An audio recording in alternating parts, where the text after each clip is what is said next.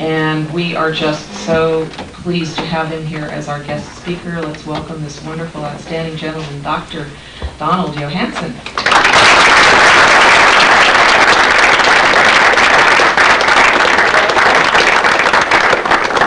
Interesting that the Scopes thing will be on this evening, but today is also the birthday of Malthus, who influenced Charles Darwin.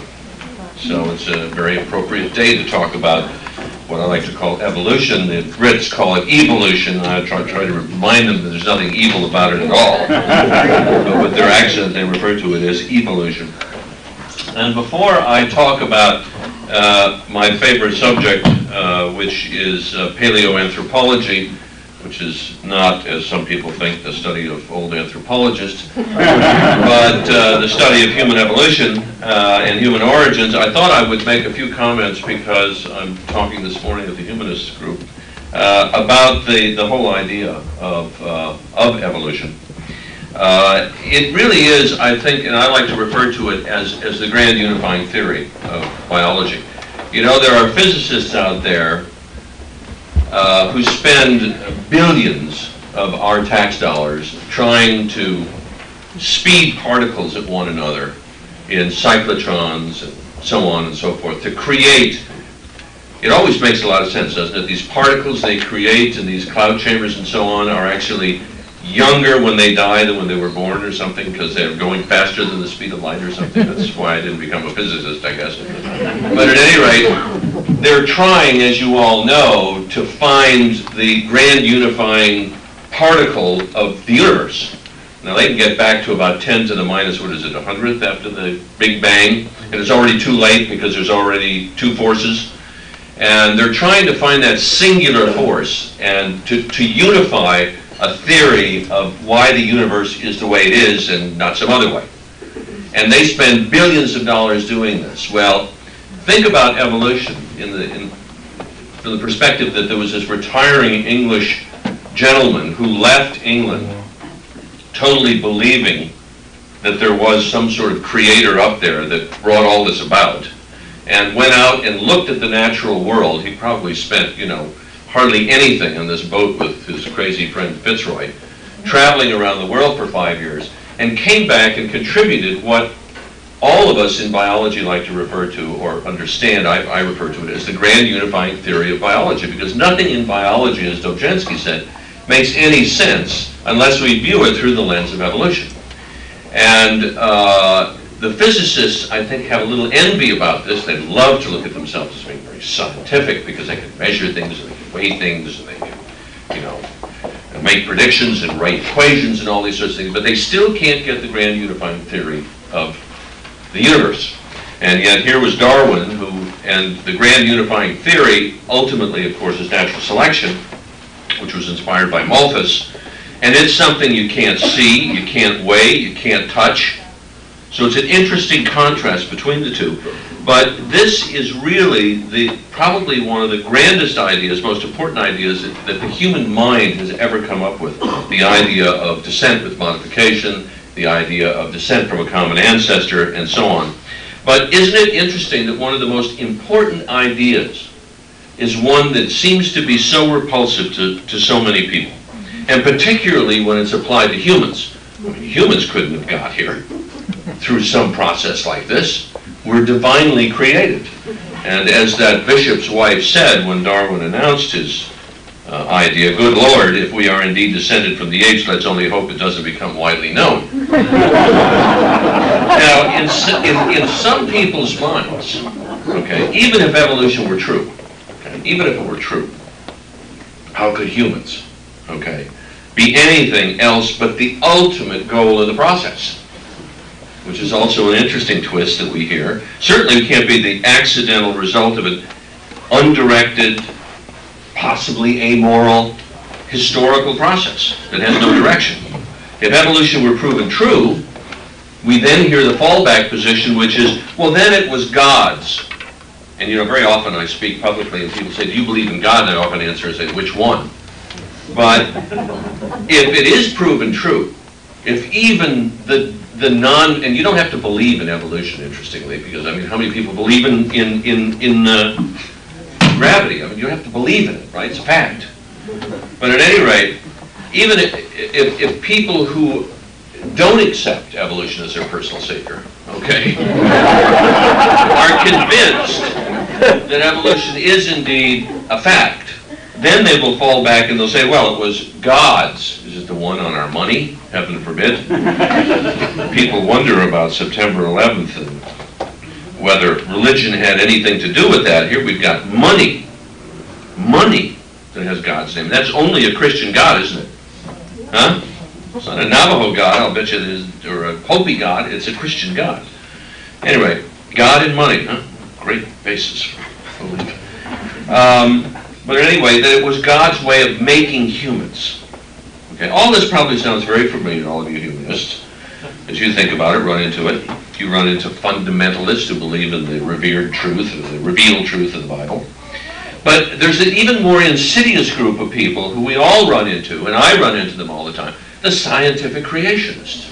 Now, here is a great group that uses this wonderful mind that evolution has endowed us with after millions of years of evolution to manipulate data to prove that the world is only 10,000 years old and that God put old rocks on the earth to test our faith. And if you believe those rocks are old, you know where you're going. Right? This is insane. It's as if there's something about evolution that's evil, as I said in my beginning remarks, in my evolution, as the Brits call it. There's nothing evil about it at all. We don't ask the question, is gravity moral or amoral? Is it feminist or is it chauvinist? It's nothing. It just happens to be a fact, as evolution is. Science, I quote Ashley Montagu because some of you may know this quote, science has evidence without certainty and creationism has certainty without evidence. Think about it. Well, anyway, you all know this, that scientific creationism is one of the ultimate oxymorons. I mean, how can you be scientific if you're a creationist? And how can you be a creationist if you're scientific? I mean, it just doesn't work. It's like those wonderful things that come across the web, you know. Found missing. Here's another good oxymoron. Military intelligence. Government organization. Or a definite maybe. Huh? You know, I mean, that's in the same category. Now, the idea that mankind is a predetermined goal of evolution is one of the great myths that unfortunately we in the hallowed halls of academia are still fighting. Because I have colleagues who, in some anthropology departments, see evolution as linear. From ape to angel. Guess who the angel is, right? And the fact that there is a linear progression from something primitive to something advanced. And this, I'm writing a book review right now of one of Tattersall's new books. And he talks a lot about this. Steve Gould has talked a lot about it. But it is something. And you know, I keep thinking to myself, why do people seize on ideas like brain expansion, terrestriality, bipedalism, and so on, tool making, as sort of a unilineal mode of evolutionary change? It's sort of as if, you know, there's this tunnel of evolution, right? We don't know exactly what happens into it, but in the one end of it steps a quadrupedal ape, and out the other end walks a bipedal human, right? And that this was the direction. And I began to think about it because if you look at a stream, you look at a river, and I use this as an example in my class, and I draw a river on the board with all the little tributaries that go out into the delta, and at the top of one of those little terminations of the delta is you. And you want to go back in time, which is what we want to do. So our perspective is looking from today to the past. Well, we get into our little evolutionary rowboat, and every time we come to a fork in the river, we choose the one going upstream. So if you look from the present to the past, it looks like a straight line, doesn't it? But if you were a Lucy, and you tried to get to that point in this delta, every time you came to a fork in the road, you wouldn't know which one to choose, would you? So that it's really a matter of perspective. And I think that unilinealism has come out of our perspective of looking backwards, rather than trying to put ourselves in the position of starting there and trying to get here. Because what we find more and more is that it was, or is, just as Darwin suggested, a tree with many branches. We're here because of the chance of survival, the chances of survival. There was no predestined course that brought us to who we are today. And that belief, or that idea, is still, unfortunately, still in the halls of some of my fellow academics. We heard a little bit this morning about science, and I think that we must always remain vigilant about separating science from myth. It isn't always easy, as we read in the newspapers. Even if a story has a mythical, especially if a story has a mythical quality which appeals to us at a deep psychological level and evokes emotional responses that help to identify how we feel about ourselves and the world we live in. Religion is one of the greatest examples I can think of. We have our share of them in anthropology. We had the killer ape hypothesis that was inherited from Raymond Dart through Robert Ardrey. We had man the hunter, what happened to women in evolution, and so on.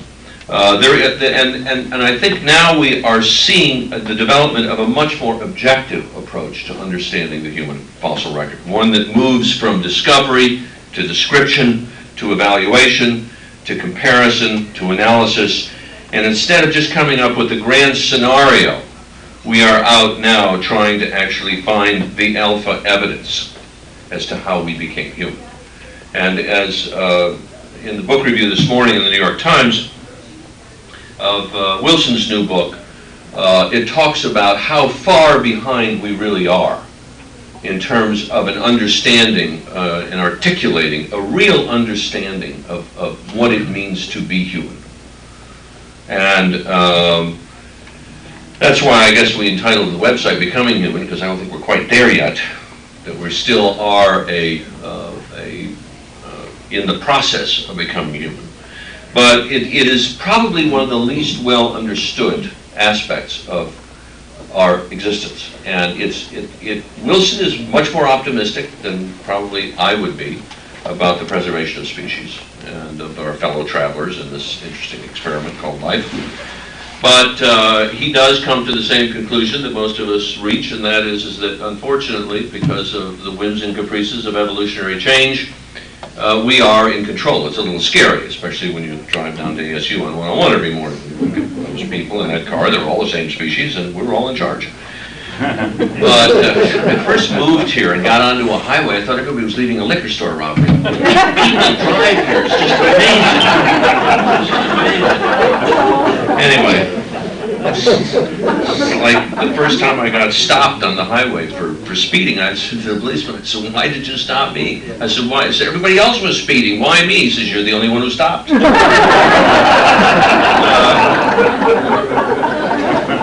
Anyway, so that's the sort of background and framework in which I operate, and with that, I thought we'd look at some slides this morning.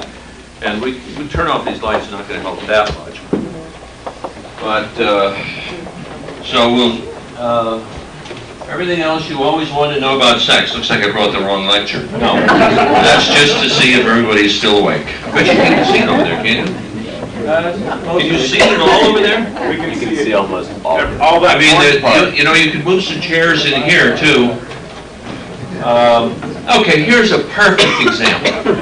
Here's the perfect example. See, the scientists give it this name, hominization, as if there's some sort of subliminal process that's making us human, right? That there's something called hominization. And in fact, there's nothing like it whatsoever. The other thing that's interesting about this that I love, you all seen these little walks. We're going to see several of these this morning. I've been collecting them. But what's so interesting about this depiction is, why is it always at the pinnacle of human evolution is a white European male. It's always the case, isn't it? Always look at him, just so happy to be a white European male. Of course, you never can tell in any of these things male, right? It's always hidden, that little spot.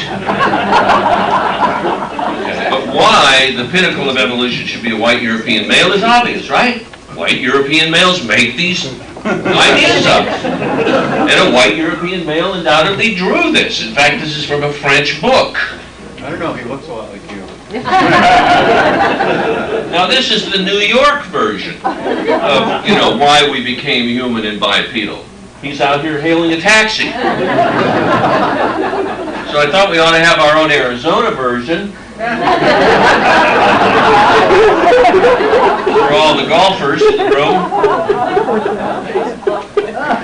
Sometimes they get it right. Sometimes they get it right. You can see what this is. You are now entering Kansas. This is happening in Ohio now too. Okay. And then, of course, there have been a lot of misuses of evolution, and particularly the idea of unilinealism and the idea of the white European male. It really has its roots way back in Victorian England, and even before then, because here was, out of some Victorian textbook on human variation or human races or whatever, a very simple progression from primitive to a little more advanced, a little more advanced. You notice there's no white people up here, of course. Okay. To, oh my gosh, Native American, it's above this person, right? And then wherever this person's from, oh, this is a Mongol. Oh, they've got oh, there's a gorilla, an Australian, a Negro, a human, an American Indian, a mongrel, and who's the pinnacle? They're all those. So, I don't really think there is a compromise. You know, this isn't what happened, right? But you either look at the evidence, embrace it for what it is, don't fool with it. Okay? It isn't evolution or creation or a combination thereof. I'm very much like Richard Dawkins, who reviewed a book of mine in the New York Times a while ago, and he just said, you know, with a modern intellectual mind, you cannot say, oh, well, let's see now, if evolution is true, like gravity, now these scientists have proved this, so therefore we better embrace it and say that it was Allah's way of making humans. You know, it's very clear that God, we are not created in God's image. God is created in our image. Again, it's a matter of perspective. Anyway. Proof of evolution. Brain of man, brain of Neanderthal, brain of Homo erectus, brain of ape, brain of creationist. You know, even the Stockholm telephone book gets it correct. I was in Sweden at the Royal Swedish Academy of Sciences lecturing a while back, and these are gula sidorna, which are yellow pages, for those of you who don't speak Nordic. And this is släktforskning, which means genealogy. Look at page, see the archives, and look what they use as a symbol. This is to alert people that there's something where you can go to the yellow pages, look under genealogies, and they show a picture of a chimpanzee. It's just wonderful. I couldn't resist taking it out of the airport, the hotel telephone book. Great. Now, Charles Darwin, looking very innocent here, much less severe and serious as he did, of course, later in life. And in fact, I was just at his home in November with Ian Tattersall. How many of you know Ian Tattersall's name? Wonderful books he's written. Ian is a very close friend of mine. We were in London together, and he had never been to Down House, which is where Darwin came up with this heretical idea that all creatures were related to one another. And imagine coming up with something like that. And you know why it's hard to imagine? He didn't know anything about how characters are inherited. He didn't know about DNA. He didn't know about chromosomes. He knew nothing about the basis, yet he came up with the idea. Now there's brilliance. That's true, absolute brilliance. He'd sit in the back of an introductory biology class in high school, astonished today. So, at any rate, Darwin, of course, was the grand articulator of this idea that is perhaps one of the most robust and long-standing, because in spite of the fact that he knew nothing about the molecular basis for evolution, evolution is still, natural selection, the core of all biomedical research, for example, agricultural research, and so on. It is still, over 100 years later, the core of biology. Dawkins and I would say that it's probably such a powerful force that if life is found, and I'm one of those people who's even more radical, I think we may be alone in the universe. If we find intelligent life somewhere else, I'll bet natural selection had something to do with it. That's how powerful. Lovely picture for Sunday morning, isn't it? Naked apes. That's where Desmond Morris, I think, got his idea. This is Adolf Schultz over here, who was a Swiss anatomist who published extensively on human variation. And he came up with this wonderful picture. Everyone says that that's Adolf himself over here.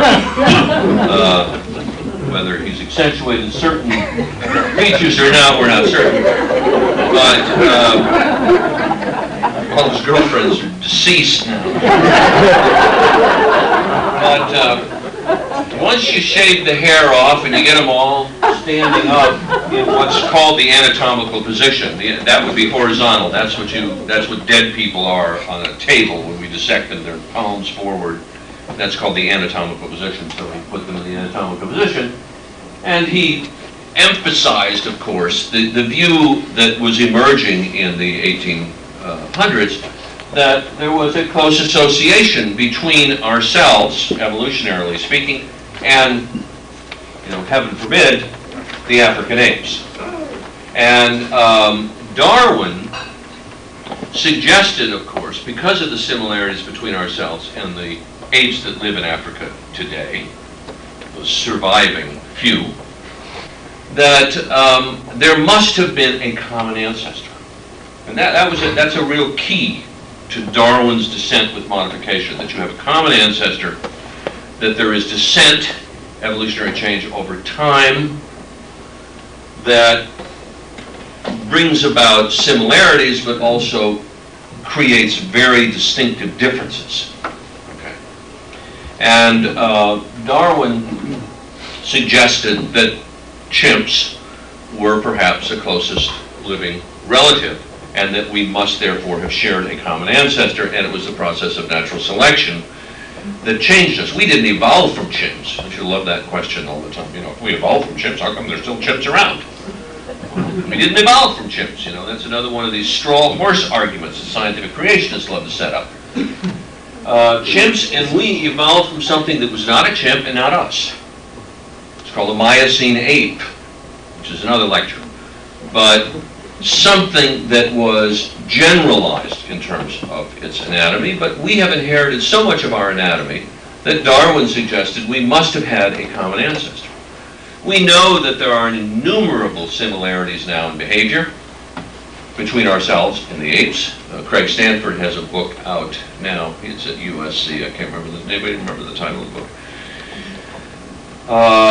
It's written as a trade book, and it talks about how difficult it would be really for us to reconstruct human evolution, okay, if we didn't have chimps and gorillas living today, if they were all went extinct, for example. Anyway, Stanford's book points out that there are numerous similarities. We always thought we were the only tool makers, right? Well, chimps make and use tools. They don't go and get Black & Decker stuff, but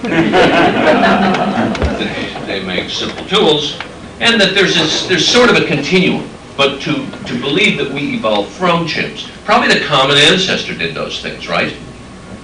So Darwin suggests on the basis of anatomy, the number of teeth, and then Jane Goodall's work, all of her work on chimps at Gombe, and many other people's work on chimps show that there's a lot of similarities physiologically, and now genetically, the geneticists show us that we're about 99.9% identical.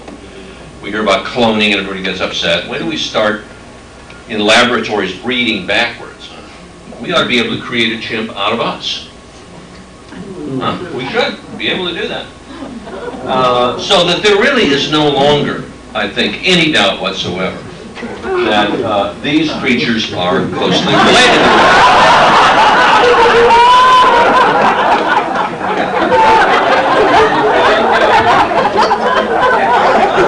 You can't see it quite clearly enough.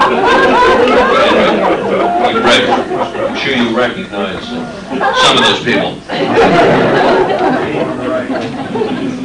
One of the questions, I don't know if Susan asked me this or someone asked me, how does a little kid growing up in Hartford, Connecticut, insurance capital of the world, waiting for people to die, become interested in an esoteric subject like paleoanthropology, human origins? Well, I was a nerd in high school and saved my paper route money to go to the opera, for example, when I was 13 years old. Went to the Athenaeum to look at wonderful paintings. I had a mentor. My father passed away when I was 2 years old, and my mother had moved from Chicago just after, when I was about 7. And we lived in a very interesting twist of fate. I didn't say faith, fate. We moved in next door to a theological seminary. And the theological seminary was the Hartford Theological Seminary. It was a non-denominational seminary that trained some of my favorite people, missionaries. And I was walking along one day, and there was this old man who's probably 10 years younger than I am right now. So, kid 7 years old, the perspective was very different. The snow was like that too, right? And he was walking his dog, and I like dogs. So I got introduced to the quadruped first, and then the quadruped introduced me to the biped, and Paul Laser was teaching anthropology. And the reason he was teaching anthropology at the theological seminary was because the theological seminary had the best single holding at that time of any university in the United States in Africanist books. And Paul was a cultural anthropologist who studied, do you think I'm esoteric, he studied the origin and distribution of the plow. He was a classic German scholar, spoke Latin and Greek and French and German and Swedish, whatever. And was a bachelor, and he kind of took me under his wing. And he took me to his apartment, and there were books from the floor to the ceiling in every single room. And I was amazed.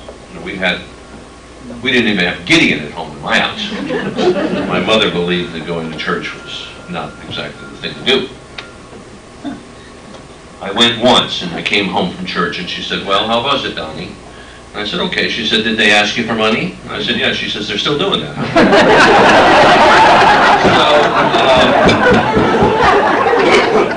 So, part of my life does come out of my mother's. And anyway, that's a whole other. So Paul introduced me to the world of the printed word. And he would go off to Africa to study plows. And I would take care of his dog, Buster. And Buster loved to stay in this apartment. And I used to go through all these books. My first naked experiences, seeing these wonderful books of African tribes and so on, and realizing of the diversity of humankind. They all weren't white European males. And I got interested in books that had skulls in them. And a book that I pulled off the shelf when I was about 13 years old was this book, 1863. My wife gave me a first edition for Christmas last year. Of Thomas Henry Huxley's book, Man's Place in Nature. Evidence as to man's place in nature. He was, as you all know, Darwin's bulldog, which meant he was the guy who went out and did what I do. Okay, Darwin liked to sit home with Emma. And as close, were they first cousins? I mean, he was a guy who was an evolutionist and got married to a first cousin, and all the kids were nuts. didn't understand divinity totally. Anyway, he'd sit home with Emma. He didn't like to leave Kent. And Huxley would go out, and one of the illustrations in this book that caught my eye was very similar to the illustration you saw of Schultz, but it was the skeletons. And they believed that these tremendous similarities bespoke common ancestry. And I got very interested in that idea.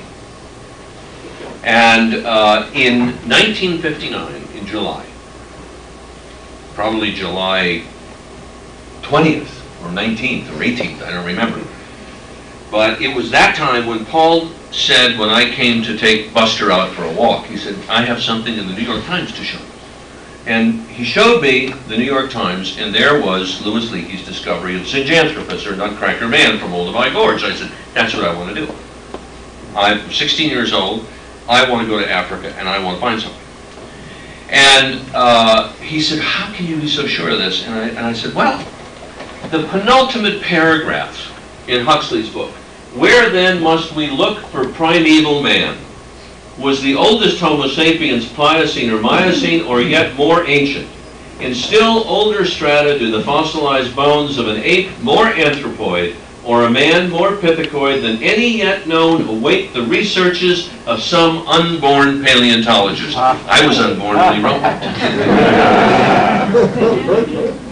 So it's really interesting how one can sometimes trace what they end up doing for the rest of their lives back to a single paragraph that they read when they were 13 years old, totally receptive to all ideas, made the decision, this is what I want to do.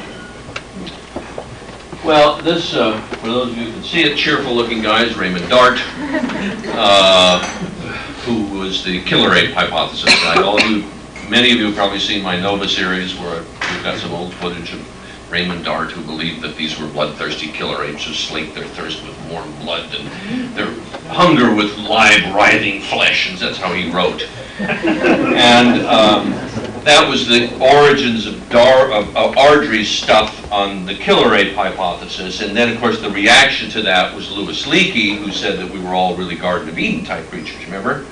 Louis Leakey was this, we all come from a very cooperative past. Of course, the fact that he was preaching fundamentalism until he was 13 years old from a soapbox in Kenya might have something to do with that, which is something a lot of people don't understand, that Louis Leakey was a very religious man. And there are people who think that the reason he could not accept ape man, Australopithecus, as an ancestor was because it was too primitive, too ape-like, implied too much evolution, so that's why he was always looking for early true man or homo.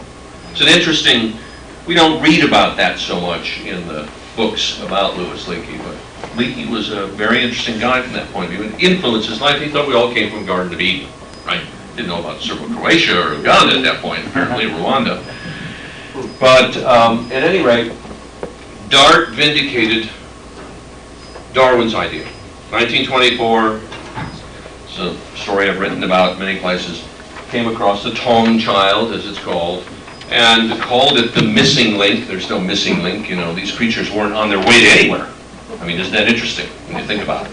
You know, that they were as fully adapted, as fully in tune with their environment, much more than even we are today. They weren't sort of half here and half there. They were who they were, which is another concept that's very hard for my students to understand. They're not, Africanists not thinking, when are we going to have big brains? You know? When are we going to make tools? You know, they were just who they were. But he thought, in his idea, in his view, missing link was something that still had ape-like characters, but had some characters of modern humans today. So this was a bipedal creature.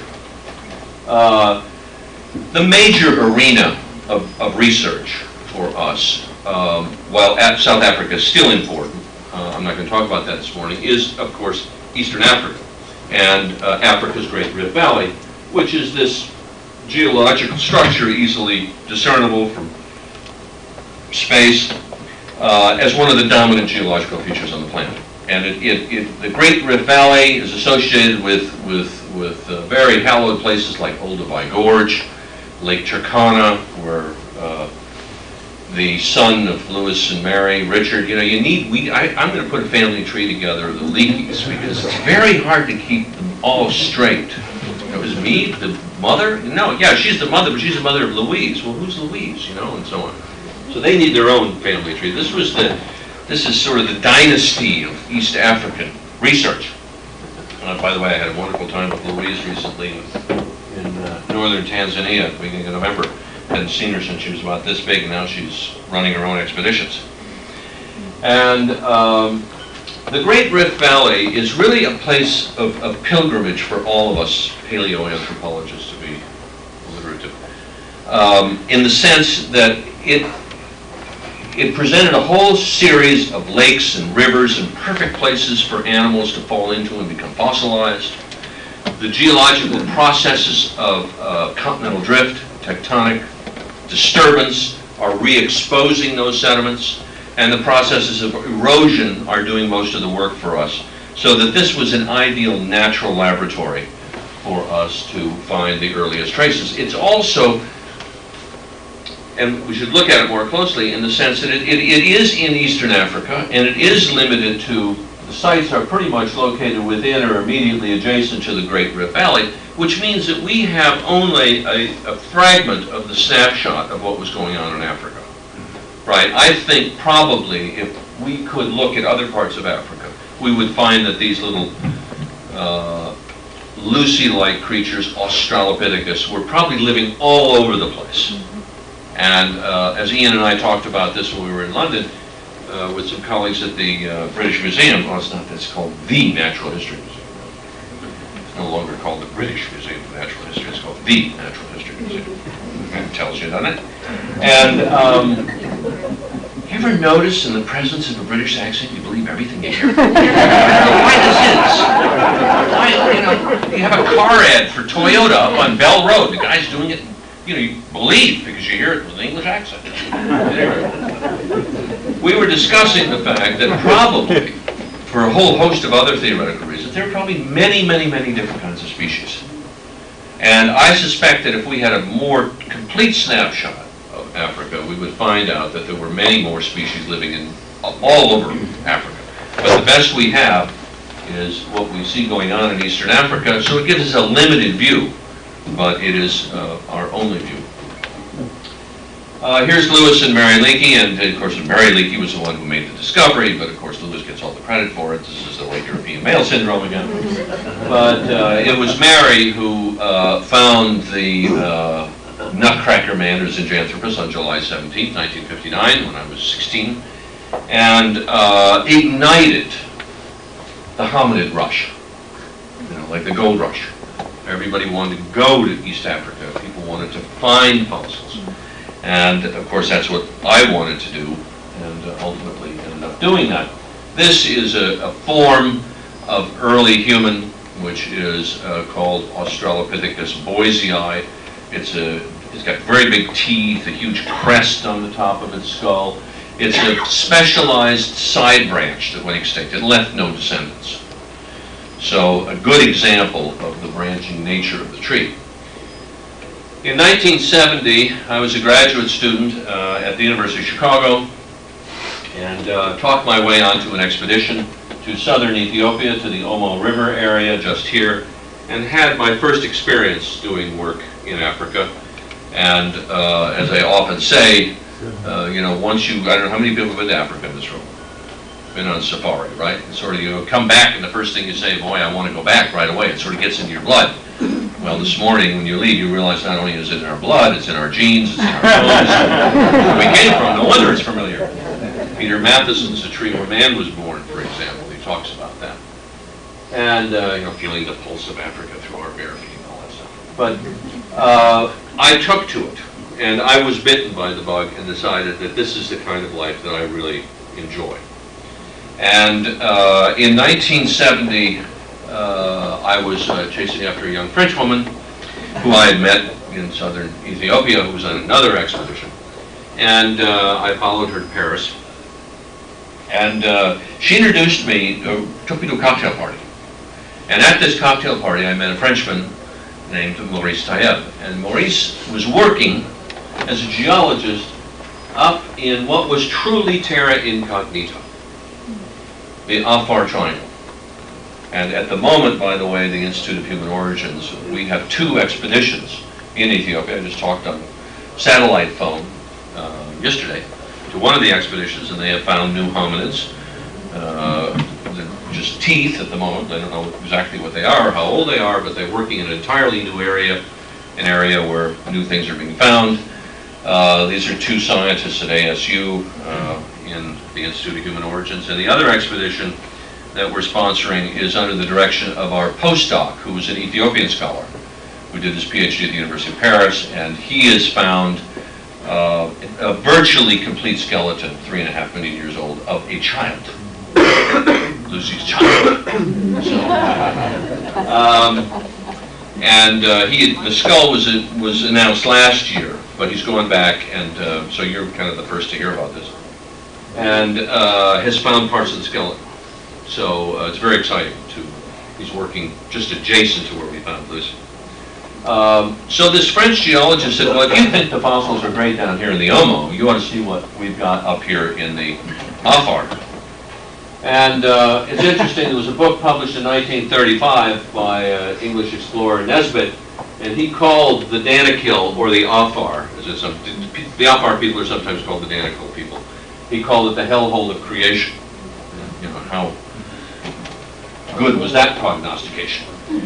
Well, we're going to go to Hadar today, which is where Lucy was found. That's the name of the site. It's the name of a dry river that the Afar people, these are nomadic Muslims, you know, who are all very nice people, who we work with. They all carry Kalashnikovs. They're very heavily armed. You'll meet some of them, and it's a very interesting story. You know, how do we, infidels, work with these people, right? But Hadar has become so well known in Ethiopia as a site where Lucy was found. You find places like the Hadar Music Shop here, up in a remote town in the northern part of Ethiopia, which is a Muslim town called Saida. And so it's written in Amharic, it's written in English, and it's written in Arabic, because it's essentially an Arabic town. Hadar is sort of a dream come true, because it looks, you know, very much like my backyard. Except those rocks weren't laid down in water. But you see the horizontally stratified layers of rock that were laid down in lakes and rivers. There are distinctive marker beds, white horizons in here, which are volcanic ashes that we can date the site with. And because of the heavy erosion due to the lack of vegetation, fossils that have lain more or less in suspended animation for millions of years, we know between 3 and 3.5 million years, are now eroded out onto the surface for some keen-eyed anthropologist like myself to come along and discover. And so it was an ideal sort of setting. We set up our camp. We just closed our camp down in mid-December. We set up a little tented city like this.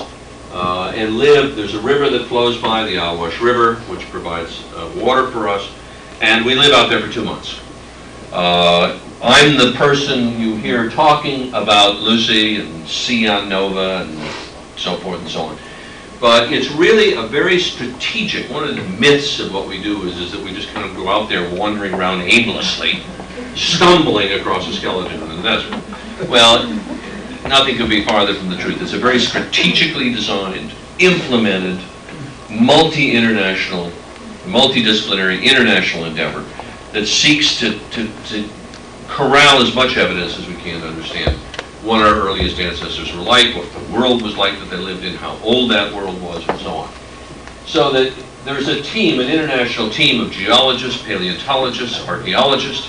This last field season we found in 4 square meters, 2,000 stone artifacts, 2.3, 2.4 million years old. The oldest, most intense occupation of artifacts our archaeologists were excavating. Fascinating discovery, because the mind-blowing aspect of it is that 9 pieces of rock that are flaked off of a core all fit back onto that core. So that was the exact spot where someone sat 2.4 million years ago and made that tool. So you get kind of shivers go up your spine when you go out there and you look down and you see these pieces and you just realize that that's exactly where it happened. But at any rate, all of us go out there. We have our own areas of expertise. And our goal is to understand as best we can where we came from. I happen to be the spokesperson for the group, but it's all these people who have for so many years dedicated their efforts. It's a very remote, very hostile part of Ethiopia, to be sure. These are the Afar nomadic Muslim tribesmen. You know, there's not a lot of room in the Quran for this either, right?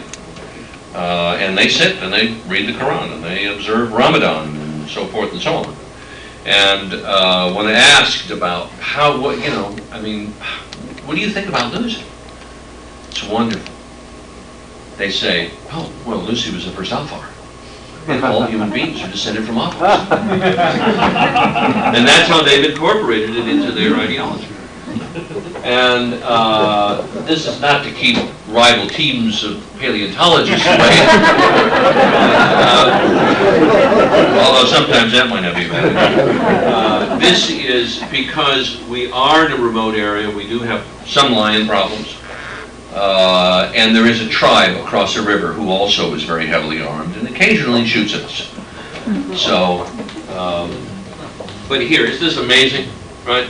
After September 11, right?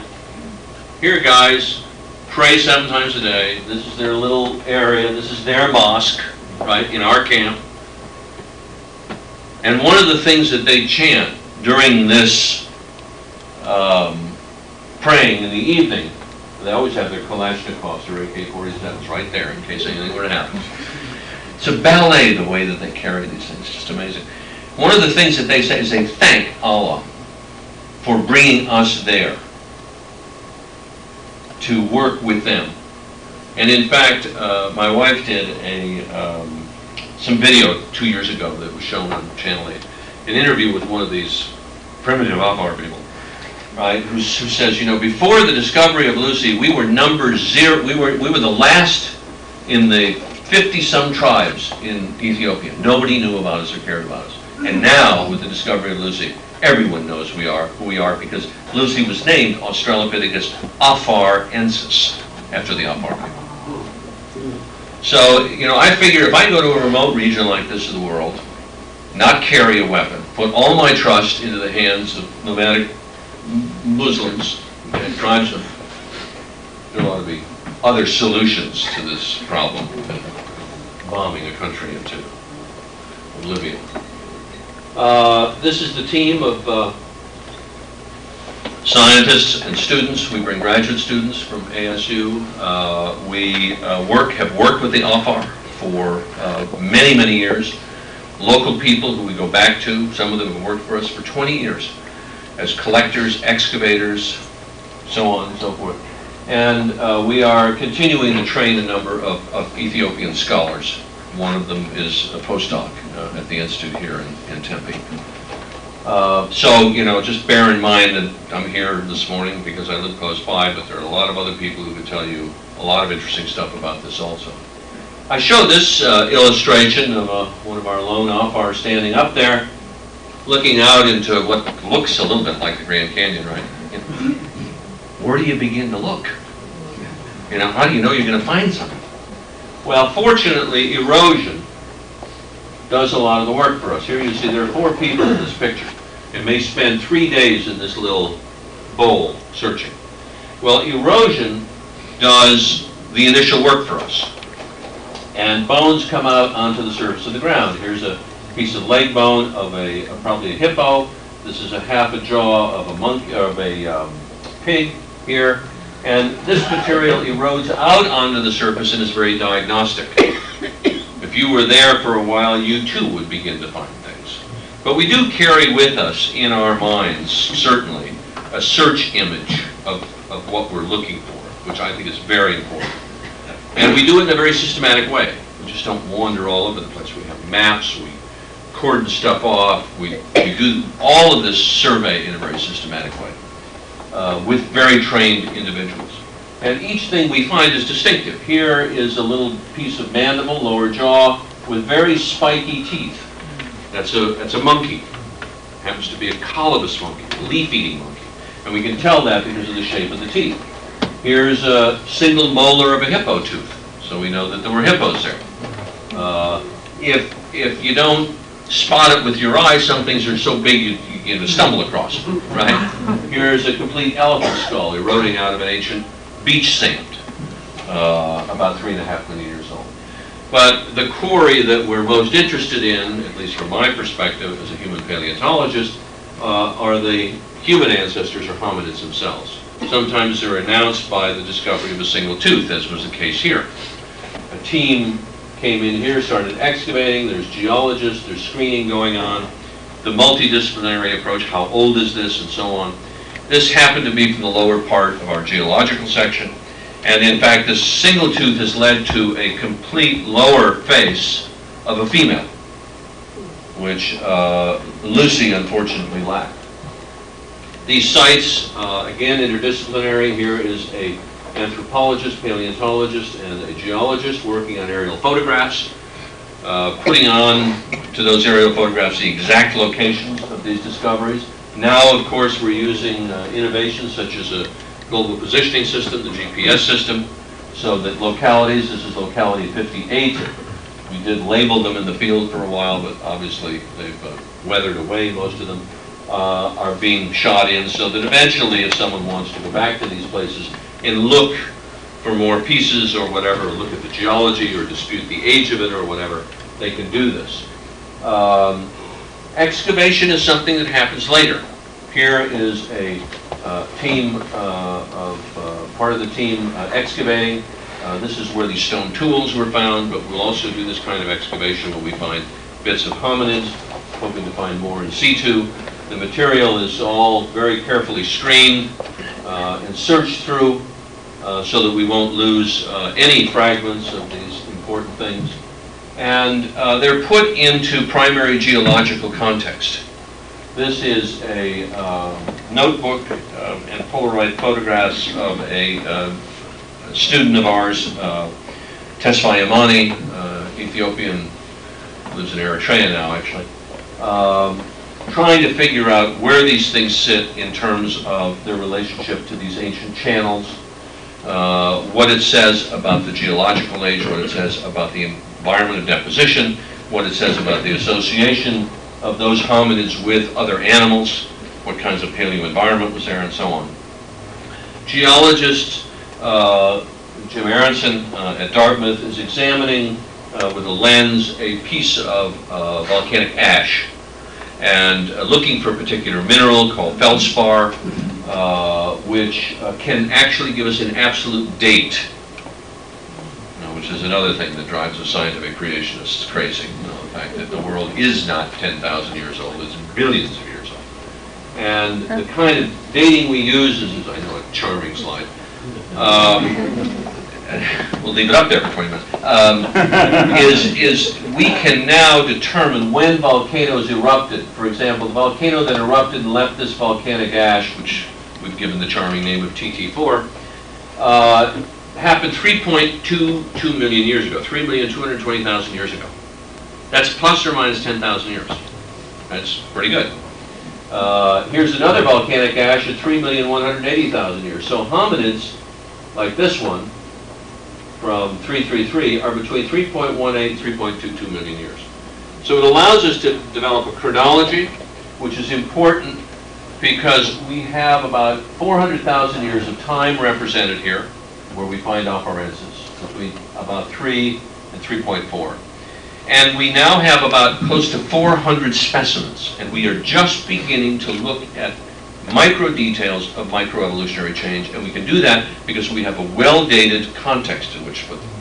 And we can compare them to other sites in Africa that are dated. The site or locality that is most well known, of course, is this locality. This is where on November 30th in 1974, I happened to be walking along here, looking at the ground. Interesting day for it to happen. It was a Sunday morning today. And it was the day after Richard Leakey and his mother, Mary Leakey, left our camp. They had flown up from Kenya. And they left on Saturday, and on Sunday I went out and found Lucy. And she was eroding out of this hillside just here.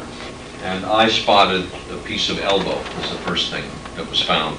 And of course the rest is probably very well known to most of you in this room. Lucy is, many things have been found that are older. There are fossils now that go back 4.5 million years that are hominids. Things have been found that are much more complete. The Narikatomi boy from the west side of Lake Turkana, that's a Homo erectus-like thing, much more complete. But Lucy, because of her charm, is probably the best known discovery of the last century, because she has this affectionate name. And I was thinking about this not long ago sitting at a dinner, and somebody said, oh, well, you know, Don is the human paleontologist. And someone said, oh, I don't know anything about that. Someone said, well, did you ever hear of Lucy? It's sort of like bringing up the name of an old relative, which in fact, in a way, she is. But she's become the benchmark by which all other discoveries are judged. If you go back and look at your clippings in the newspapers, the new discovery that Maeve Leakey announced when she was visiting our campus last spring, it always starts off, you know, so many million years older, 100,000 years older than the Lucy discovery, or compared to the Lucy find in Ethiopia. She's sort of the touchstone by which other discoveries are judged. It was remarkable to find this much of a skeleton. At that point in the early 1970s, when I started my work, I got my PhD this year too, 1974. I got it in August, and when I was done with my stuffy committee at the University of Chicago, they said, what are you going to do? I said, I'm going to find something this fall. Well, there was one guy I said that especially for. What? All downhill ever since. Yeah, but at that time when I was beginning to run expeditions in Ethiopia, in pre-3 million year old deposit, everything we knew about human evolution that was older than 3 million could fit in the palm of your hand. There were a series of isolated teeth from southern Ethiopia, and that was it. So to find something as complete as this had tremendous scientific import. She is still the focus of paper after paper after paper after thesis, whatever it is, you know, now studying the little bumps on this and that. And people go and study her. She lives in a little safe in Addis Ababa at the National Museum. She's one of the great national treasures, of course, of Ethiopia. And what was interesting about it was that if Darwin was right, and we go back further in time, our ancestors should begin to look more ape-like. Not more chimp-like, right? More ape-like. So you look at this and you look at the pelvis, and it's a pelvis pretty much like the pelvis in this room. Okay? It's a little different. But essentially, the biomechanics of it tell us that this creature was walking upright, like we do. Cardinal feature of what it means to be in the human family rather than the ape family. The length of the arm bone, this bone called the humerus, is about 85% the length of the thigh bone. Now, if you look around at your neighbors, ours is only about 70% the length, because we've been walking around bipedally. Natural selection has been kind of fine-tuning bipedalism for 4 or 5 million years, so that most of the emphasis now in our locomotor system is on our lower limb, right? That's how most of us get around, most of the time. And here was a remnant of the time when Lucy's ancestors, ape-like ancestors, were living in the trees. They were using their arms as much as their legs. There were other features, particularly in the lower jaw, which I won't go into, but the shape of teeth, the number of cusps, and so on, that were very ape-like things we hadn't seen before. So Darwin's prediction is correct. As you go back in time, things get more primitive. They look more like the common ancestor. We knew it was an Australopithecus. It had a small brain. We only had parts of the skull, but enough to know that the brain was not much bigger than a softball, about 390, 400 cubic centimeters. An average human's brain is about 1,400, maybe 1,700. But 1,400 cubic centimeters, so, you know, a third the size, fourth the size of an average human brain today. So we knew it belonged in the species, the genus Australopithecus, which was named by Dart in 1924. We wanted to honor the Afar people, and we call it Australopithecus afarensis. It all has to do with that esoteric study called taxonomy, how we name things. And announced her in 1978 at a Nobel Symposium in Sweden as a new species in 1978, and that's when the battle lines were drawn, and I lost my friendship with Richard Leakey and everybody else in the field. But at any rate, It was a very exciting time, obviously, for a young scholar. I was 31 years old when I found Lucy. She began in so many ways to drive the scientific agenda. Here was something that whether you were a tooth man or a leg man or a hip man or a shoulder man or a woman, there was something for you to work on. So that, and to find it in a single skeleton meant we would have an image of what one of these creatures looked like that you just cannot assemble from individual finds. There was this huge controversy that brewed for 10, 15 years almost as to how upright was she? Did she really walk like us? Did she spend time in the trees? You know, one group polarized over here, never went in the trees, right? Other group over here said, went in the trees a lot, right? Maybe didn't walk very well upright. And lots of friendships lost over that, you know, how ivory tower types are. Their own brand of truth. And here is a quadrupedal pelvis. This happens to be a chimpanzee, but it's not that different from your dog or your cat, who are also quadrupeds. Right? It's weird, we're the only bipeds around except for birds, some dinosaurs. Weird motor locomotion. Huh? And here is a modern human female pelvis, and here's Lucy's pelvis. And I showed this at the height of this controversy when people were, you know, well, how could you get a measurement like that? Your calipers aren't as good as mine, you know, and so forth. I mean, people were really getting into it. And I showed this at an international conference. And, and of course, I'm on the side that she was walking upright.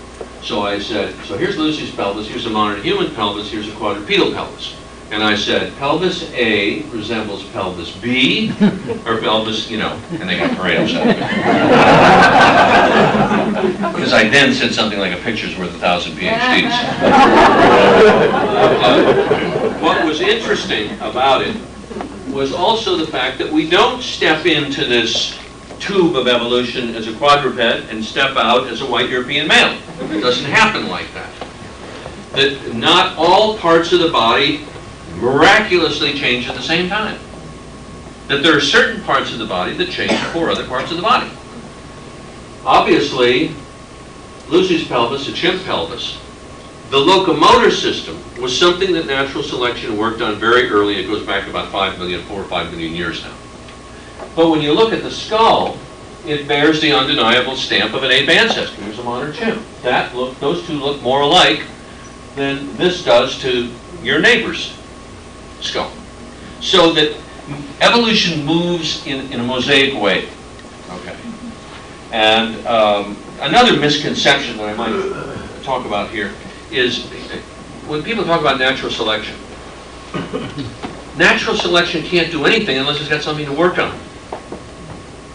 For that whole controversy about bipedalism, did our ancestors stand up and walk on 2 legs 4 million years ago? The immediate next question would be what? Why? So for 20 years, 50 years, 100 years, ever since people noted this difference and this peculiarity and specialty of being human, the question has always been, why did we stand up? And no one's been able to come up with an answer to that. You know why? Because it's the wrong question. Natural selection doesn't say, well, I'm going to target this animal and make it upright. It doesn't work that way. What happens is that there are mutations, recombinations, variation in behavior. Some animals were walking more upright than other individuals, okay? And because of some great survival value of bipedalism, whatever it was, you know, what was it about bipedalism that made it better adapted to that environment than quadrupedalism? Natural selection now has something to work on. It doesn't create anything. The genes create it. Natural selection works on what the genes create, which has been a huge misconception among paleoanthropologists who don't read very much biology. When I talk to my graduate students at ASU, I say, take more biology than anthropology. So, at any rate, there was something about being bipedal 5 million years ago that gave us some enhanced survival value. Okay? And that's, we can talk about that. So that you have a mosaic that the locomotor system changed well before the skull, the brain, and so forth. Didn't all come together. Darwin got that wrong. You know, he talked about, we stood upright to free our hands to make tools. In order to make tools, we had to have big brains. We didn't, because stone tools come in the record about 2.5 million years ago. Bipedalism comes in 4 million years. For 1.5 million years, we're walking around bipedal not making stone tools. There's got to be other reasons. Maybe the enhanced ability to carry high-quality foodstuffs back to a home base where you're sharing it with your offspring and therefore enhancing the survivorship of your genes. You know, it has a lot to do with genes, believe me. So that these creatures, very ape-like with the long, gangly arms, were essentially upright and bipedal. And we know that because of these incredible, these aren't like the dinosaur footprints in Biloxi, Texas, you know. I mean, these are real hominid, this is one of the great wonders of the ancient world. This is the Mary Leakey site in northern Tanzania, Laetoli, where there are footprints left by two hominids walking along there. Astonishing. And they look like our feet. The big toe isn't divergent and grasping. It's in line with the rest of the foot, and the lateral four toes are shortened. So they're walking like we were. This is about the best evidence we'll ever get that they were walking upright. You know, the other thing would be the great fantasy that there is life somewhere else in the universe, and that there is intergalactic travel, and that someone from planet Zeta B came here on vacation and took videos. That would be convince somebody.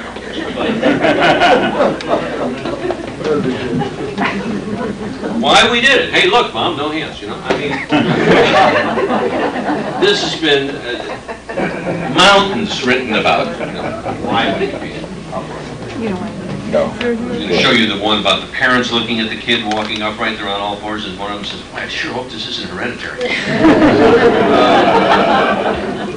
The Ethiopian government is very proud of this discovery. They call Ethiopia the cradle of humankind. You know, the Ark of the Covenant is supposed to be there too. Another that's meeting this morning. They've issued this wonderful commemorative stamp. They call her Dinkanesh, which means wonderful thing in Amharic. But she's known as Lucy, wherever you go in Ethiopia. Wherever you go. You meet kids that are named Lucy. Named after. I remember I was driving in the highlands about 4 years ago, and we were driving through this little town of Cambodia, and there was a thing called the Lucy Bar, L-U-S-S-Y. Actually, when we went in, we found it was a little more just a bar. But at any rate, we went in to have a beer, and the woman who ran the place, you know, she hadn't seen too many Ferengis, which is Ethiopian for foreigners. And I said to her, I said, you know, why did you name your place Lucy Bar? What's that mean? She said, oh, there was a man who came from America many years ago.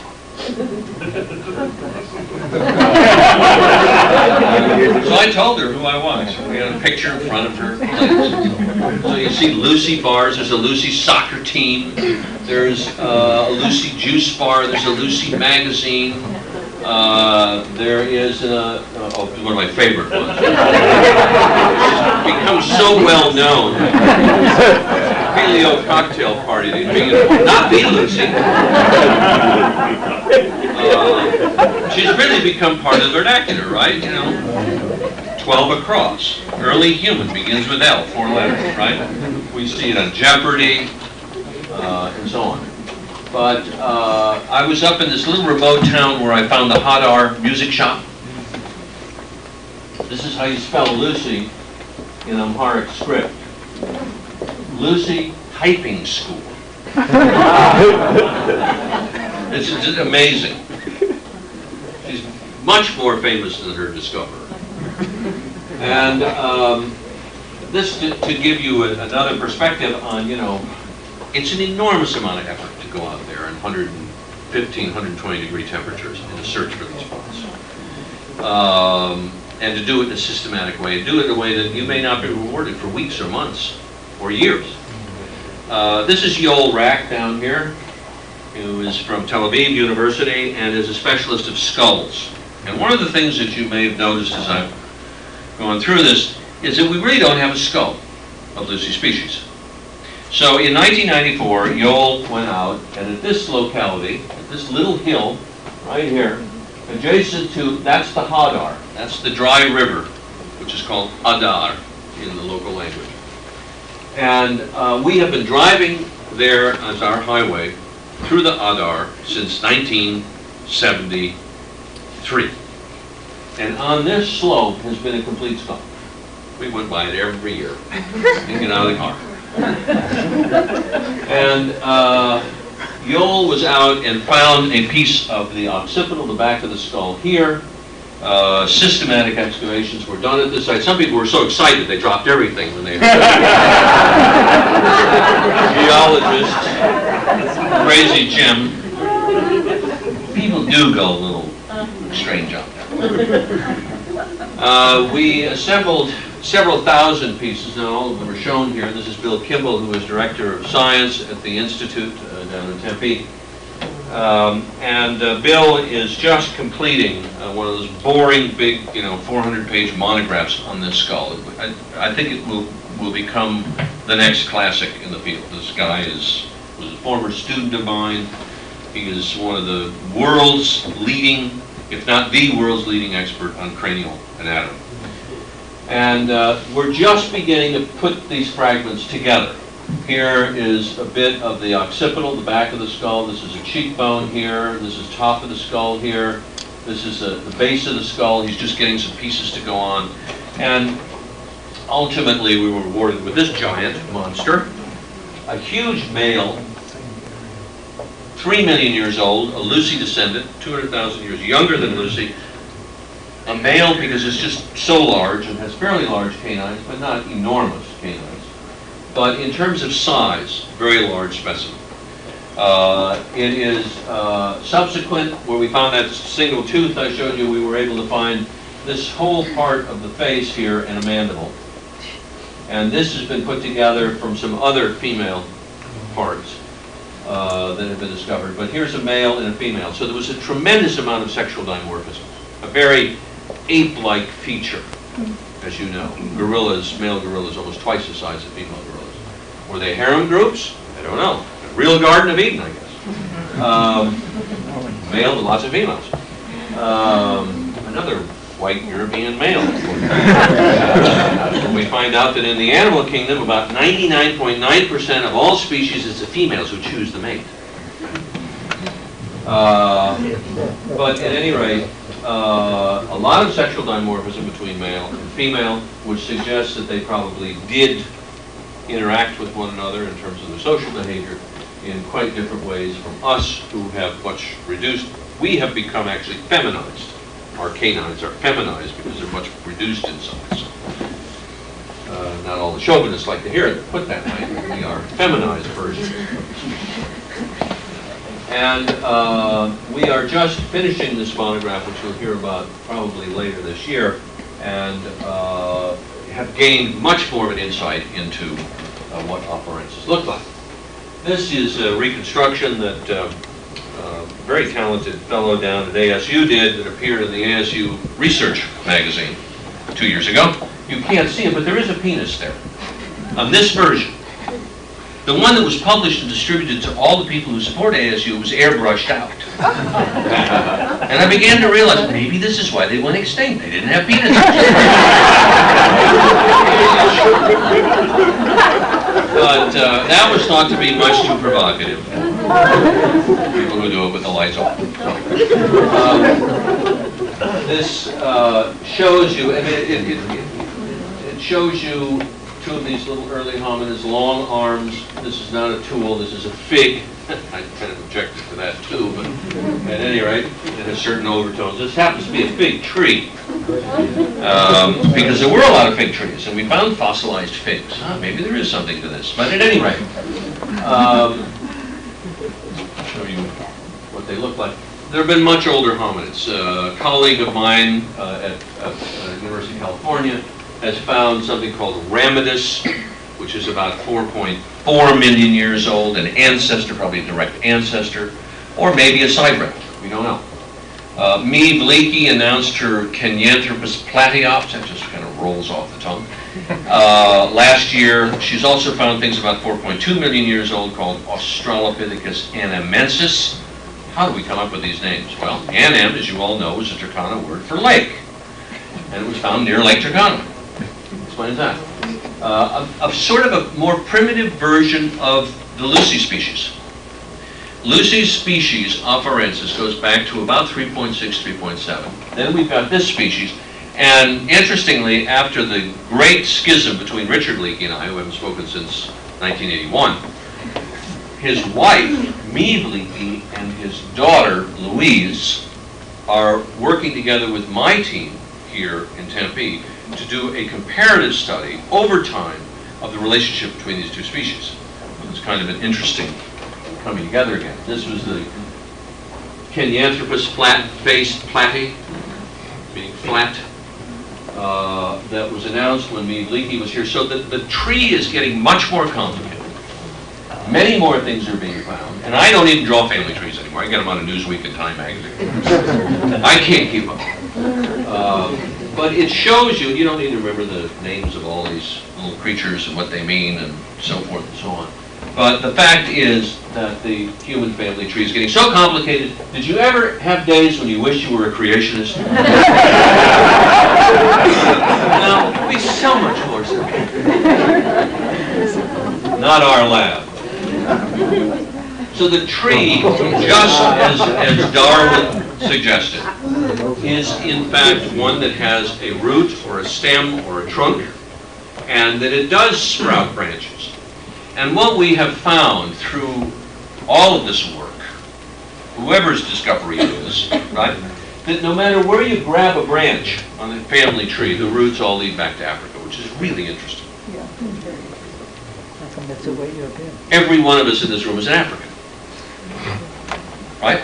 Right. That's an inescapable piece of evidence. The genes that are in your body right now can be traced back to the earliest appearance in Africa. We're all Africans. We just happen to have a slightly different skin color. I remember talking to one of, you talking about prejudices, I was talking to one of the Alvar guys and asked if he ever wanted to go to Europe. He says, no. I said, why? He says, because I'll lose my color. We're so afraid. He thinks we're bleached or something. He says, no, we're sick. What's wrong with us? How primitive can you be that you've got this skin that has no color to it?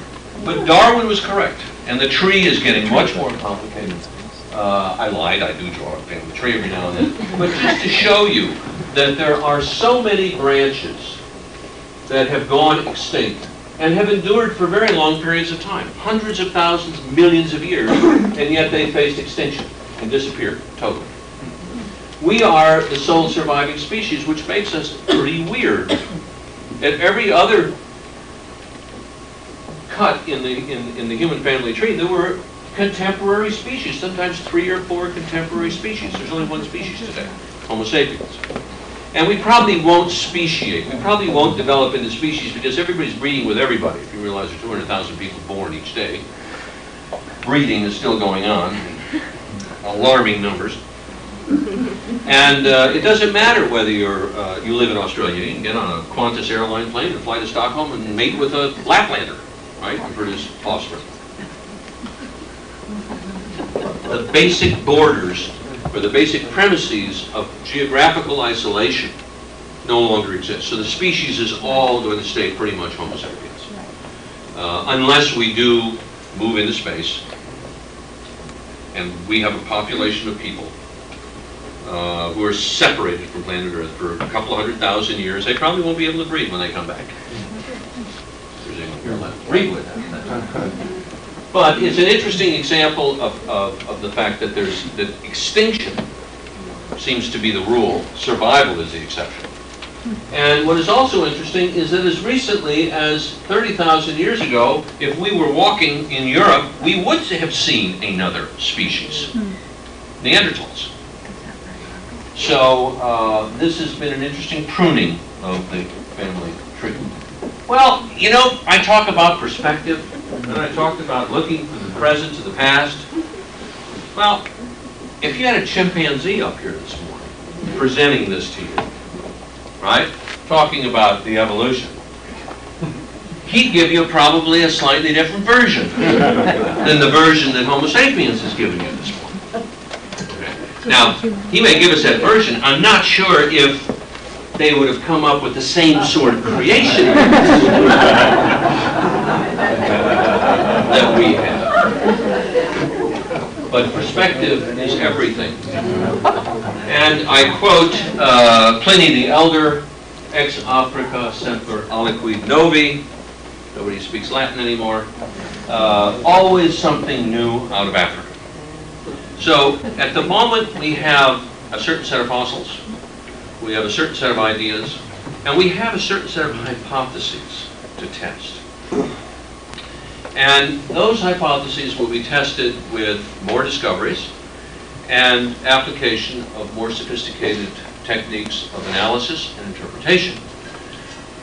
But the one inescapable conclusion is the one that I mentioned already, and that is that no matter where we sort of grasp a branch on the human family tree, whether it's Homo erectus or Homo neanderthalensis or Homo antecessor or Homo heidelbergensis or whatever, all the roots lead back to Africa, which is a fascinating perspective.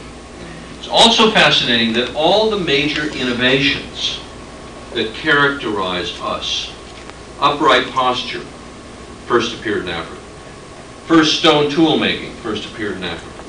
First Homo erectus, which was called Homo ergaster in Africa, occurred in Africa, and then moved out about 1.6 million years ago.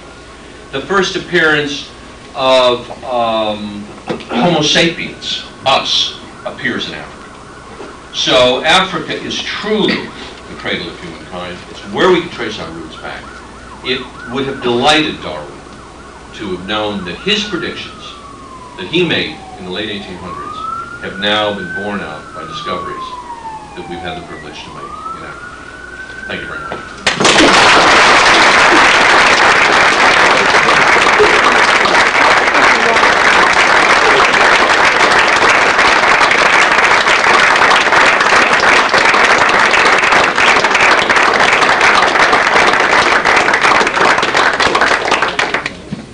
Okay. Yes, sir. Since the human race originated in Africa, what explains the diversity in the physical characteristics of humans today? Well, the diversity of humans that we see today is directly related to the fact that for a long period after sapiens arose, sapiens arose about 200,000 years ago or so, and began to leave Africa, and began to move into other regions. And there was a combination of what's called the founder effect. In other words, if there was an island somewhere out in the Pacific that was unpopulated, and when we were importing slaves to the United States, was shipwrecked there, all those people would look like Africans because of the bias of the kinds of people who settled there and reproduced. Okay? So that's part of the question, that there is variation in all populations. And as we move out and found new areas, it's called the founder effect, the characteristics of that population will resemble what individuals initially populated. The other thing is that there is variation in terms of genetic recombination and what is called genetic drift that would select for certain combinations that would be unique to those regions. And what's interesting is many of these regions, until fairly recently, have been fairly isolated. You didn't have Australians and Laplanders interbreeding. Laplanders married Laplanders, reinforcing that kind of physical type. Australians married Australians, reinforcing that kind of body type, or shape, or color, or whatever. And thirdly, there are probably some microevolutionary reasons why Europeans have lost their pigmentation, which are related to survivorship and related specifically, there was an article I just saw in New Scientist the other day, in terms of synthesis of vitamin D, which is extraordinarily important in our bone development when we are developing as a child. And we need high levels of vitamin D. In Africa, you have very intense sun, and which is very harmful to the skin. So there is a selection probably for darker skinned individuals. Whereas in Europe, where you have reduced lengths of days, reduced intense radiation, which becomes more angular because of the shape of the Earth, that there would be a selection for lighter-skinned individuals who could synthesize vitamin D from the sunlight. There may be other things that we don't understand as well that have something to do with shape of eye or shape of nose or whatever. But I think that to a very large extent we look different because we moved out of Africa as small founder populations that have inherited some of those features. For example, when you look at the epicanthic eye fold that you see in Asian people, where else do we find that? We find that in Bushmen in South Africa. So maybe the initial black populations that came out of there possessed that epicanthic eye fold, and the ones that settled in China inherited that and have reproduced that, and most Chinese marry Chinese, so that they've reinforced that kind of body type. Thank you. Yes?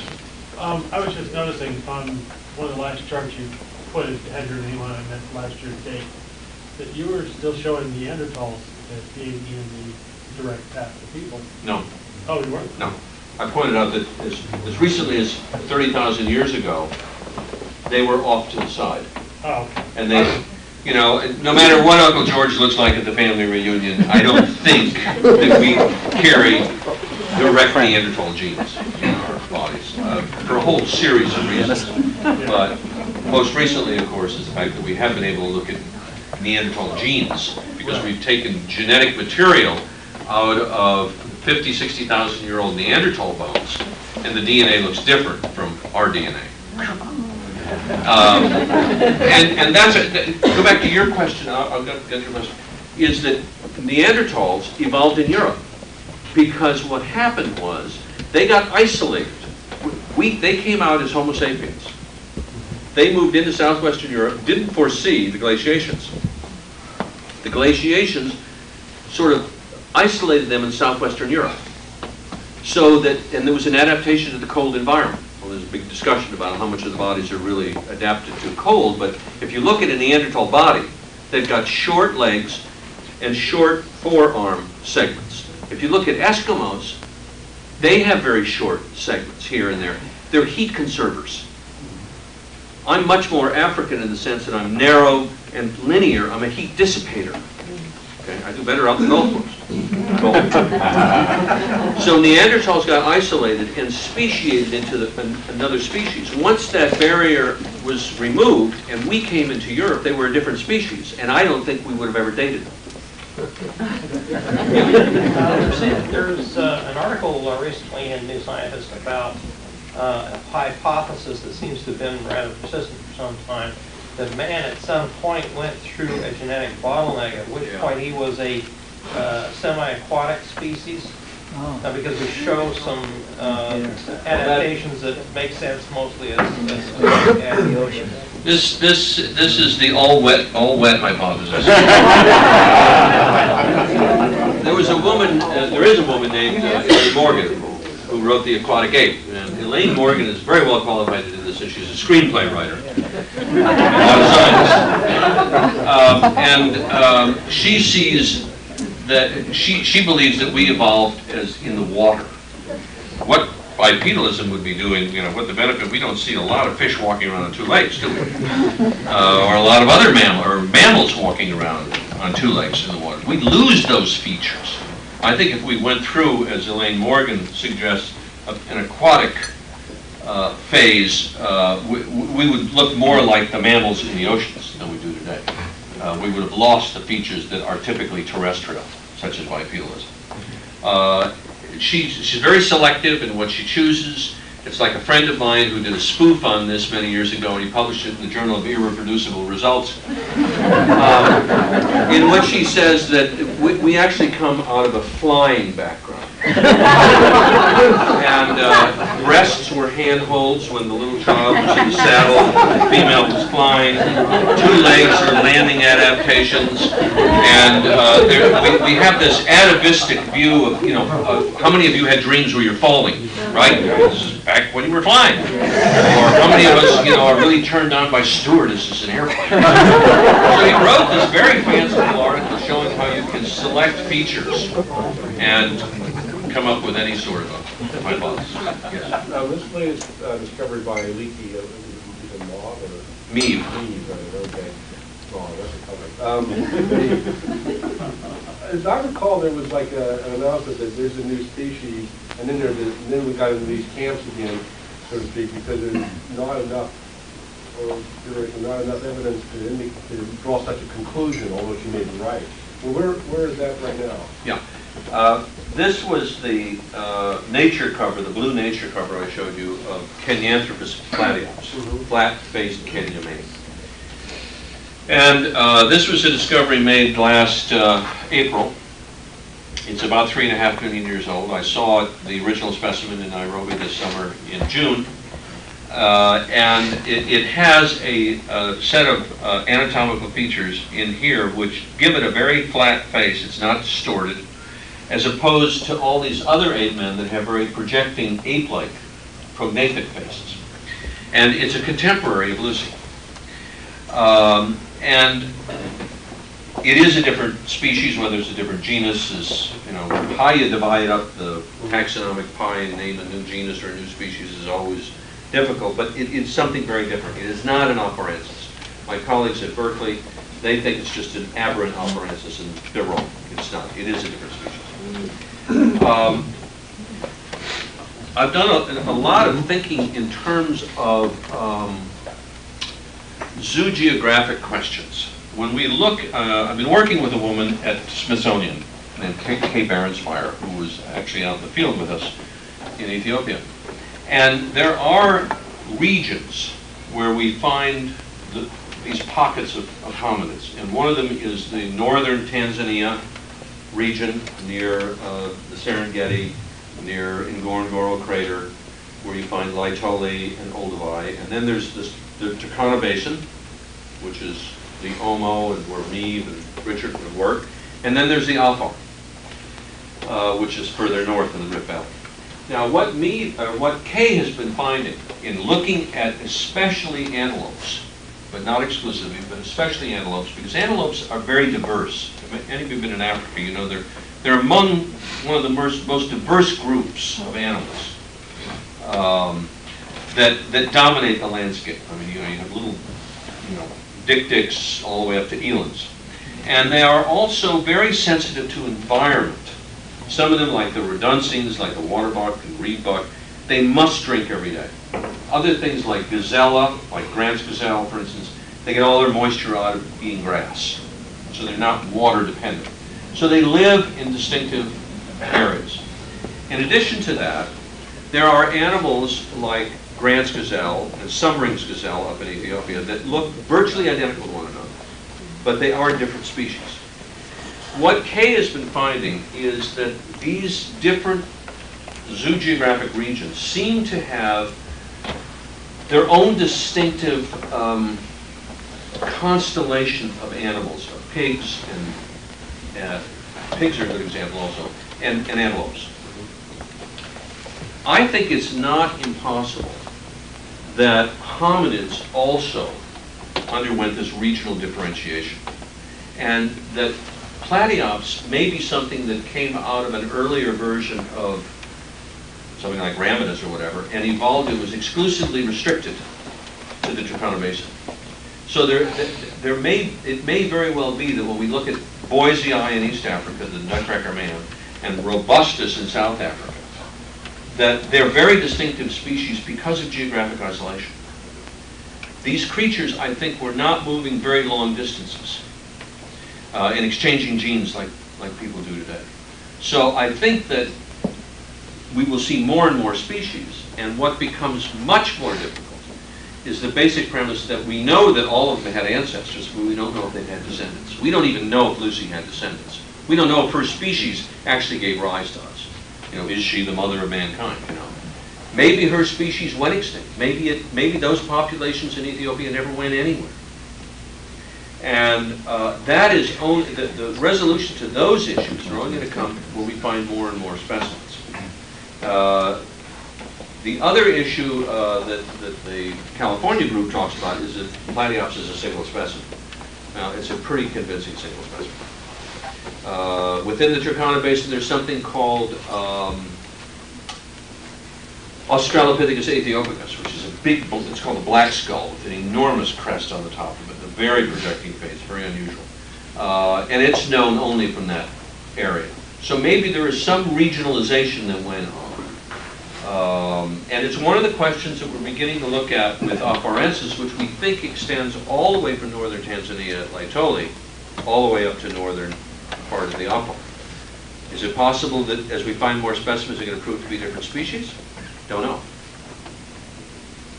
But Platyops resides in Nairobi. Well, we know that by 3 million years ago, we already had a hominid line fully developed. How long ago did we diverge from chimpanzees or other primates? And does the DNA evidence using like molecular clocks actually support that same? Yeah, the DNA work, and when they look at the molecular clock, trying to project back into time, if they figure that monkeys arose about 35 million years ago and they're that different, if we're this different from apes, the best guess is somewhere between 6 and 10 million years ago. It's unfortunately an extremely poor time in terms of geology in East Africa. There are not good sediments of those ages. So there's not really any specimens from that? So we don't have any really good specimens. We don't have, in the Miocene, interestingly, was the age of apes. And there were, today we have chimps, gorillas, bonobos, which are sometimes called pygmy chimps, orangs, and gibbons. Well, back in the Miocene, we had apes living in Europe, in Asia, and probably tens, if not hundreds, of different species. Which is interesting, because when you had lots of apes, you had very few monkeys. Now we've got a lot of species of monkeys and very few species of apes. So apes have really been in decline ever since, say, 15 million years ago. But we don't have good specific candidates for that common ancestry yet. 3 questions, if I may. One is, where does your organization... You're only allowed one. This should be fairly quick. Where does your organization get its funding from? Second question is, what do you think of the demonic male concept that you're probably familiar with? I haven't read his book. Okay. Maybe I'll just skip that one. And the third one is, on your website, Becoming Human, you have in the culture section, how do humans fit into nature? You have a couple sound clips, and one of them has a Episcopal rector talking about how the fact that creation and evolution are compatible. We do? Yes. And I've checked it several times. And also you have Jane Goodall saying that one doesn't have to believe in evolution. She goes on to say how each person is important. Who is this? Jane Goodall. Oh, yes. Well, Jane's becoming more spiritual. But, no, seriously, I was very concerned by that because I was surprised. Yeah, I know. But not just that, the other one as well. That interview that was done was just had to stay. We couldn't.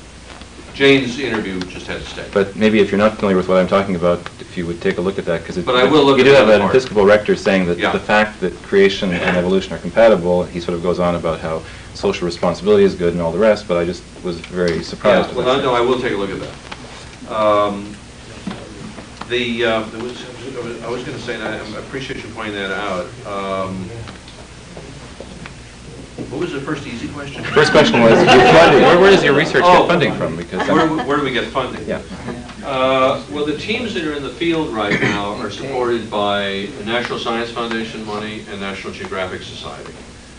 And we also have a private board of directors who provide some funding and memberships and stuff. But the real bulk of our funding comes for field work from National Geographic and National Science Foundation.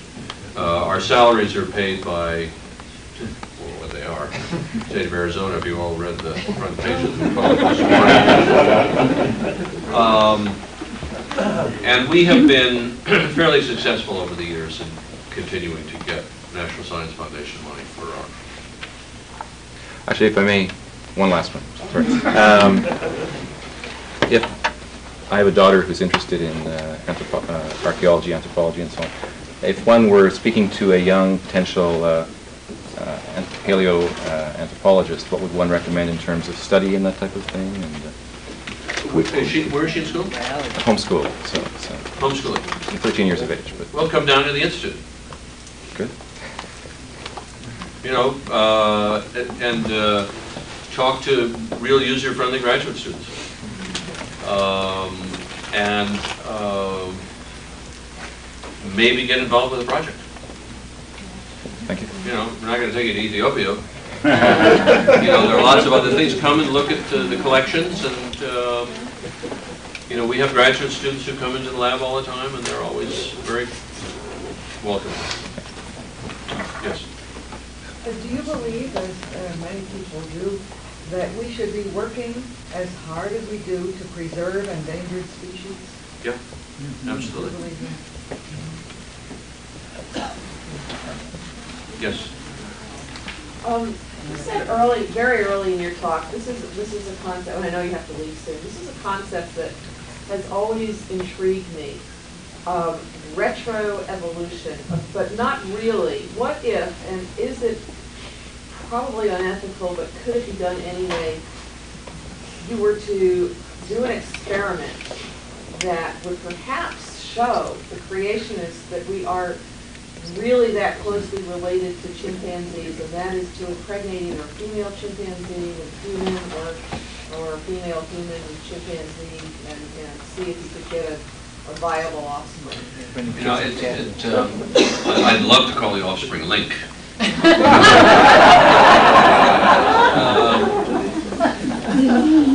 You know, I've asked so many people at the Yerkes Primate Research Center in Atlanta, where they have lots of chimps, gorillas, and humans. If anyone's even tried this in a petri dish. Yeah. And it's, you know, there's sort of anecdotal information, but nobody has ever published on whether or not a human sperm would form a zygote with a chimp egg in a petri dish. You know, we do.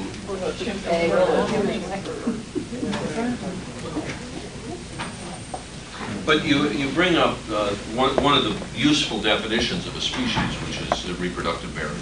Because you can get a hybrid of a zebra and a horse, and isn't that the example that they always give? Yeah. Chimps and humans are much more closely related. Yeah, I mean, it should be possible. You know, not in a natural situation, but in a laboratory setting, I would think. Right, or, you know, like the way they do. And then breed those offspring for more 8 characters. Before you know it, you've got people doing the dogs. Let's take one more question. That's the most burning question.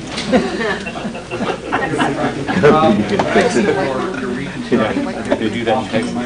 Renaissance painting of a man's face made out of fruit and vegetables. How do you guys know that all those pieces fit into where you put them? Well, with the cranium, with the skull. And the skeleton, who's the skeleton? Well, okay, that's a good question. In the case of these specimens are pretty rare to find. First of all, in the case of the Lucy skeleton, there's no duplication of 2 right arms or 2 left legs. There's no duplication inside. So we know that there's only one part of each part of the skeleton that we have preserved. They're all fossilized the same color. Each one of these areas has its own distinctive coloring and fossilization and so on. In terms of the skull, you actually have like a jigsaw puzzle. You have joins where they fit together. The anatomical work that is done in fleshing them out is done by a group of, Jay Maternus is the best known, who does most of the stuff for National Geographic, and John Gurchie at Denver. And they've done lots and lots of dissections of humans and apes and monkeys and so on, and can see muscle insertions on these bones, and assume that the bones, you know, the muscles work the same way as modern muscles, so it's modern counterparts that are looked at.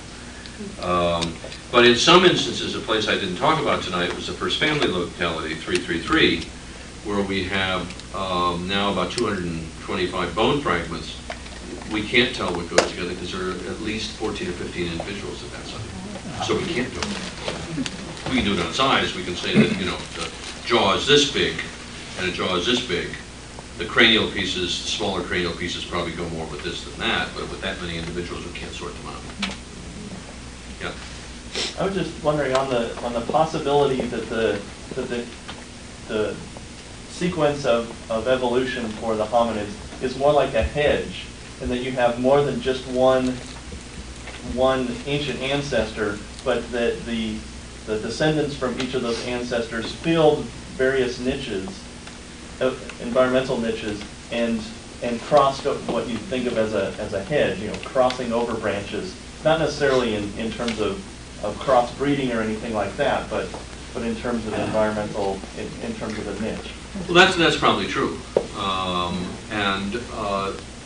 Perhaps depending on geographical location and ancestry, you might have had similar adaptations occupying similar ecological niches in different areas that were different species. And that would be the crossover that I would see. And that's a good example would be Robustus and Boisei. Yeah, this will be our last one. Any evidence to suggest any kind of interaction between contemporary species? And perhaps you should name your next line Dawn. Dawn, yeah. Dawn and Lizzie Show. I suspect that when you see, living at the same time, you have something which is vaguely called Homo habilis, Olduvai, which was Louis Leakey's first toolmaker. And it was a contemporary of Boisei, the big nutcracker man type. And they may have actually seen one another on a landscape.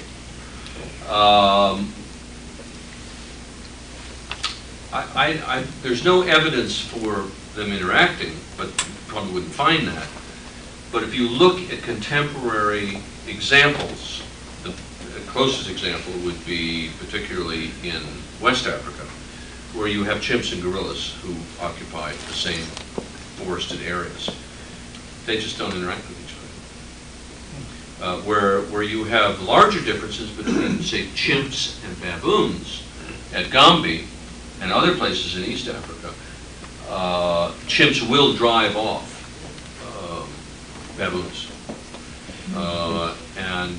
But generally, there's very little interaction. I think that, I jokingly said this morning that when I talk about species in my classes, I wear a little button that says, "Sorry, I don't date outside my species." Which I think really concisely sums up the idea of what species are. Species are reproductively isolated groups that are not exchanging genes with one another.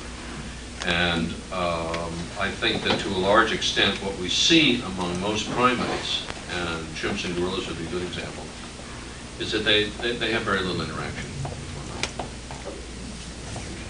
Thanks very much. If you appreciate the Humanist Society of Greater Phoenix and would like to see more, then subscribe to our channel and check us out on Patreon. Links are in the description.